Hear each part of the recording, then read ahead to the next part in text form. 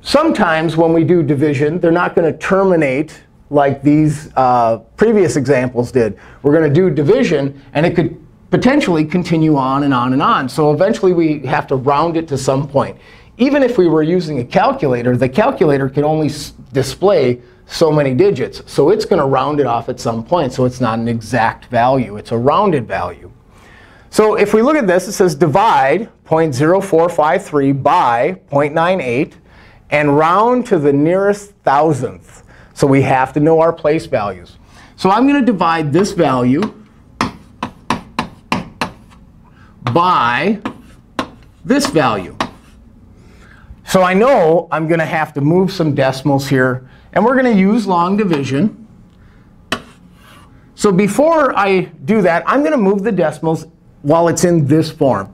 If I move this decimal 2 spots to the right, what I do to my denominator, I have to do to my numerator. So I'm going to move this decimal 2 spots to the right. So now we can see 4.53 divided by 98. This is the exact same value as this right here. So I move my decimals. And now I know my divisor goes out here and my dividend under that division bar. So now the decimal's already gone, and I'm ready to do this long division. So does 98 go into 4? No. Does 98 go into 45? No. Does 98 go into 453? Well, it's pretty close to 100, so I'd say it's going to go in there at least 4 times. So let's do that multiplication. 4 times 8 is 32. Carry the 3. 4 times 9 is 36, and 3 is 39. And now I can do that subtraction. We're not going to worry about this decimal because we've already determined where it goes. So it didn't go into 4. It didn't go into 5. But it does go into 453. We find this difference. 3 minus 2 is 1. Oh, I got to borrow here. 15 minus 9 is going to give me 6. And we get 61. But now, there's no more values to bring down. But I know this isn't the end of the division because I still have a remainder. We're not going to use remainders here. We're going to actually continue the division. So I'm going to add a 0 and bring it down. How many times does 98 go into 610? Well, if I use my estimate, this is pretty close to 100. It's going to go into this 6 times because it's 610. 6 times 8 is 48. Carry the 4.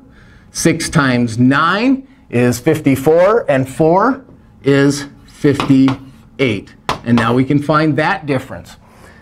0 minus 8, well, we got to borrow here. 10 minus 8 is 2. I got to borrow here. 10 minus 8 is 2. And that's all we have. 5 minus 5 is 0. So I have 22. Now, if we recall when it comes to rounding, if we round to the nearest thousandths, I'm already there.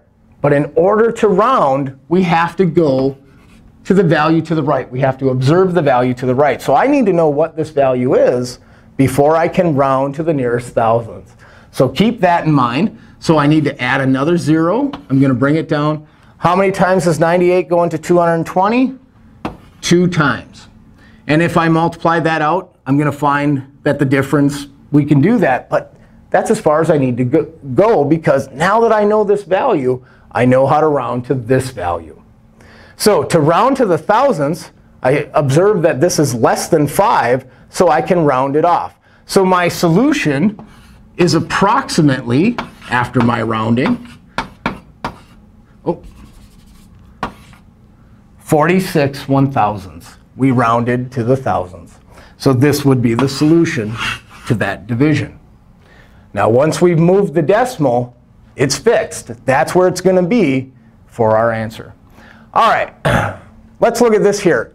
We're asked to evaluate, and we see we have decimals for our values of x and y. Well, if we're asked to find x divided by y, and we're asked to evaluate it, we're just going to put these values in. If x is 45, or 0.45, excuse me, or 45 100ths, however you want to read it, and y is 5. This value divided by that value. So 0.45 is being divided by 5. Dividend divisor. Now, because my divisor doesn't have a decimal, I don't have to worry about it. I don't have to move it. It's only when the divisor has a decimal do you have to move it. It is what it is in this point. So the decimal's already fixed. 5 doesn't go into 0. 5 doesn't go into 4. 5 goes into 45 9 times. And 9 times 5 would be 45. And if we find that difference, we see there's no remainder. So when we divided this, we got 0.09, or 9/100ths. All right, one more example where we'll see division, and we'll also see decimals. Ty is painting a room. The walls have a total area of 546 square feet. If a quart of paint covers 52 square feet, how many quarts of paint should Ty buy? Well, if we look at these numbers, we see, hey, these are nice integers, so there shouldn't be a problem. Well, let's do that division. We have to divide 546 by 52 to determine the number of quarts of paint that Ty needs. 546 divided by 52. Now, there's no decimal, so I'm not going to worry about it. 52 goes into 54 one time. And I find that difference to be 2. Bring down the next value. 52 doesn't go into 26. So what do I do at this point? Well, here we have to imagine there is a decimal there. Just because I didn't write it, now I have to introduce that decimal. Because I need more values to bring down if I'm going to continue the division. We're not going to leave it as a remainder. So if this is a 0, I can bring down a 0. How many times does 52 go into 260? Let's see.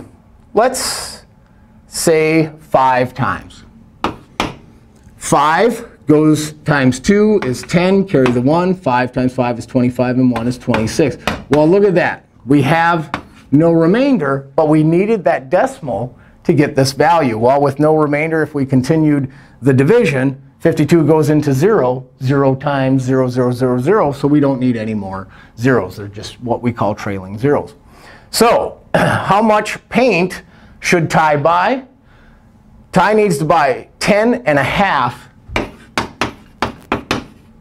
quarts of paint. Always remember your units in your application problems. So this has been 3.3 on division, part 2. Thank you for watching.